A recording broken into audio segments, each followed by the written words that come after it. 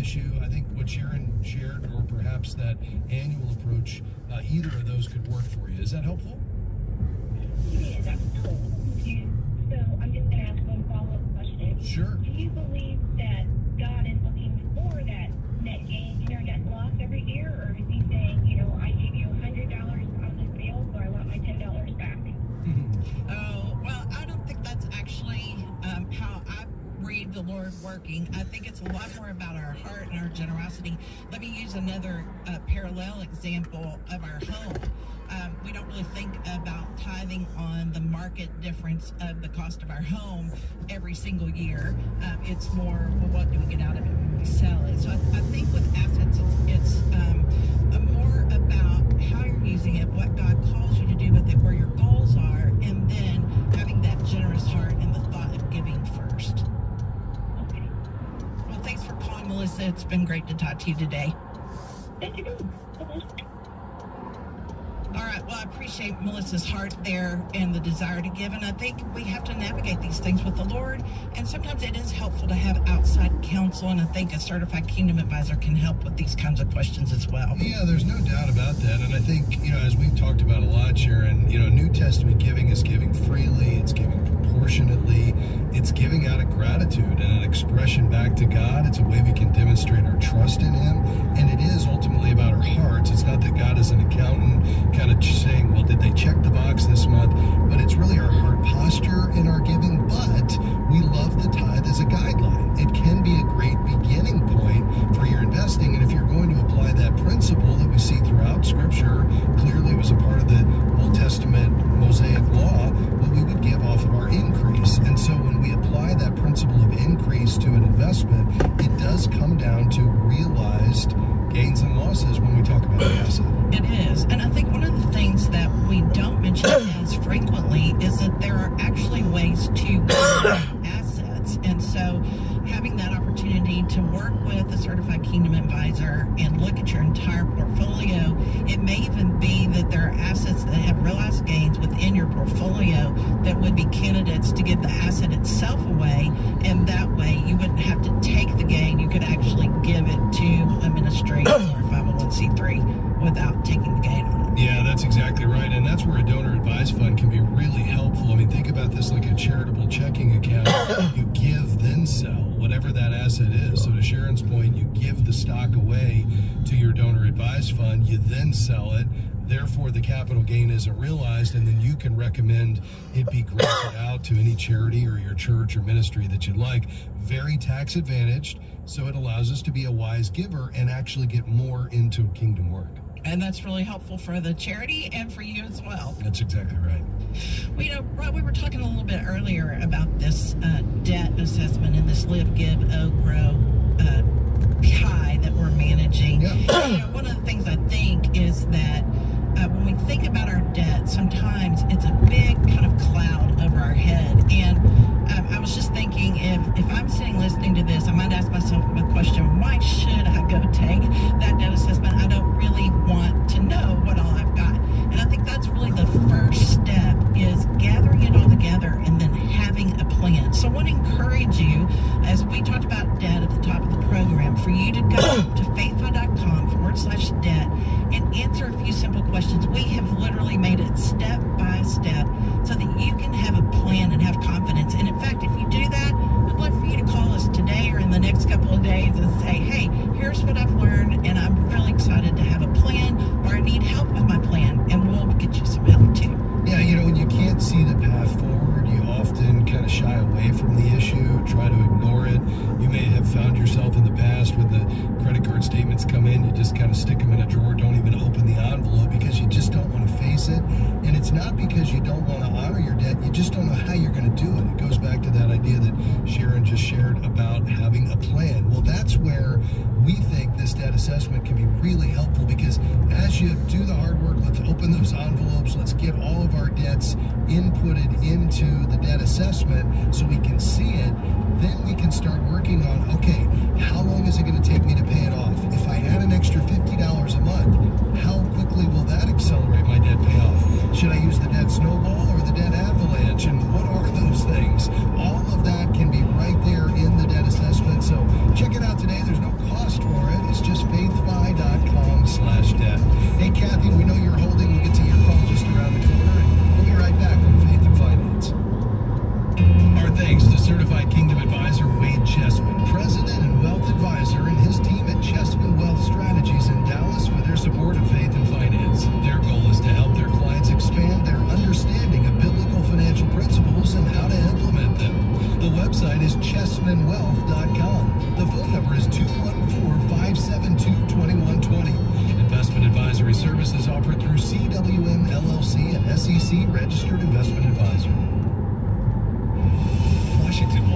France is a culture where human life is valued and religious liberty thrives. Hello, this is Tony Perkins, host of Washington Watch, right here on the American Family Radio Network, inviting you to join us each weekend for the weekend edition of Washington Watch for the latest from our nation's capital on what is happening as it pertains to faith, family, and freedom.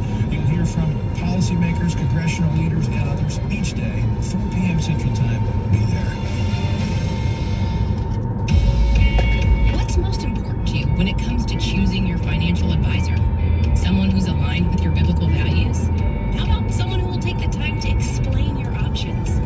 Certified Kingdom Advisors are professionals who meet high standards in competence and integrity and have been trained to offer biblical financial advice. To find a Certified Kingdom Advisor in your area, visit faithfi.com and click Find a CKA. We are grateful for support from Sound Mind Investing in the Faith and Finance Program. If you have money in a retirement account or just a general investing account, you know the stock market can sometimes seem like a roller coaster.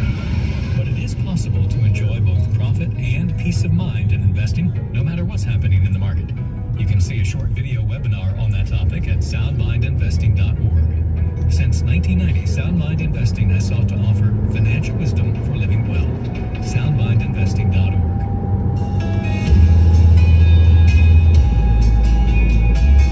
Welcome back to Faith and Finance on American Family Radio. We're taking your calls today. Have space for one or two more.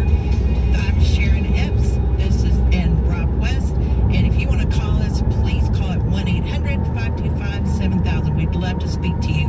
Now, Kathy's been holding for a bit. Kathy from Mississippi. We'd love to hear what's on your mind. How can we help you today? Hi, first off, I really want to thank my husband and I. We listen to your program. We're being instructed. We thank you so much. Thank you. We're a little over $8,000 in debt, and we have about maybe $2,000 and some change in, savings. We've been asked by our landlord to move. So my rent over what I'm renting is like $550, and then of course I have the utilities, which are under $100. And I've been using money I've been paying for on the credit card. That's what I'm trying to explain. Anyway, I've been putting it on the credit card for supplies for my husband to take care of him. I take care of him. He's disabled. And also for food. So it's been adding up on the credit card. So, I don't know how I'm going to do this or what I'm going to do with this. Because I'm going to be having to go into my savings. And that means no emergency fund at all. So, Yes. Kathy, what are your income sources right now? Is it Social Security or disability? That's it. Oh, and we do give our tithing, and we give gifts. We help people when they're in need for different things. Yeah. So, Sure. we're givers. Yeah, that's great. Well, thanks for sharing that. What do you feel like is, when you total up all your bills over a month's time, what is the shortfall that you have in a typical month just to cover everything you need? Okay, let's see. And what I'm trying to determine is, yeah, go ahead. About $1,500 to $1,600. Okay, so you're spending about $1,500 to $1,600 more than your Social Security, or that's the total? No. That's we're in the Social Security. I'm able to save some. Like, okay, if it stays the way it was going, then I would be able to save I see. over $500.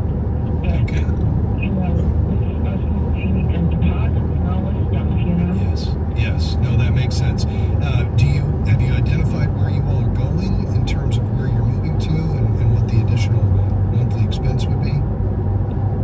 Well, it looks like it's going to be at least 100 and something over what we're paying now for rent, excuse me. And that was mostly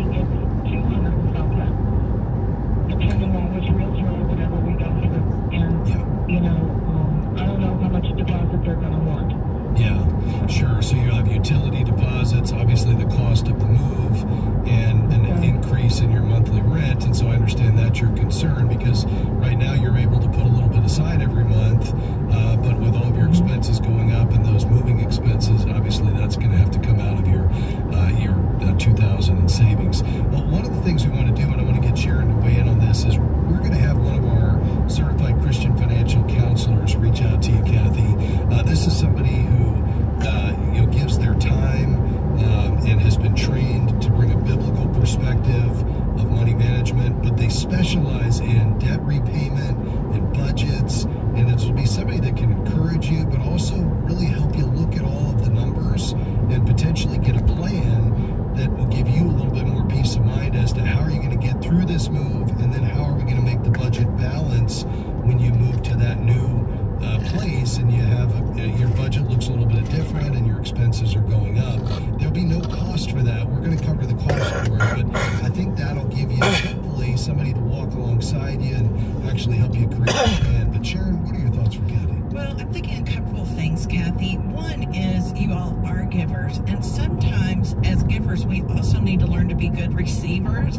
And so one of my questions is, do you have a church body that you're a part of that you might present this need and have somebody, not only the certified Christian financial counselor, but also somebody locally there that can walk alongside of you, potentially might even have a benevolence fund that could help with this one-time expense for the move, because it seems like you're doing okay on the monthly bills if you could get past this move. Well, we moved into Mississippi from Louisiana 2 years ago because I had to split up trailer we were in, and we were both in the trailer, and I had gotten on top of my husband. Oh my goodness. And we wrote the storm out. So, my church family is just as pleasant. He's in Louisiana, and we're out here, and I went to a little church, but I only went a couple of times because I stay home with my husband, and I take care of him. So I really don't have a church family out here to, be able to. Well, I think this is a good time to reach out even to your church family in Louisiana, to your real family, to friends. This is a place where God designed us to be in a body, and the body of